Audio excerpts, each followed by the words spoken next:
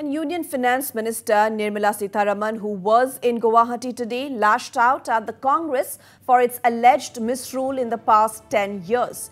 In a sharp attack, Sitharaman alleged that corruption was rampant during the Congress regime. Nirmala Sitharaman, who reached Guwahati today morning, was received by Assam Finance Minister Himanta Sarma at the Lokapriya Gopinath Bordoloi International Airport.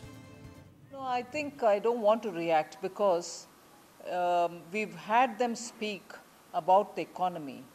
Who ran an economy with double-digit inflation through the 10 years that they were in power? They didn't control that which basically affects the common man, which is prices. Prices were skyrocketing during their time. Scandal after scandal, even in the allocation of basic endowments of this country, example coal. Example 2G. Today you see the phones are there in everybody's hand. They couldn't control prices. They led the country in corruption. They led the country in exploiting public assets.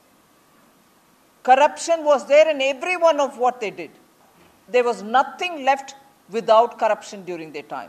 If managing economy was corruption, if managing the economy was to have skyrocketing inflation, they mastered it.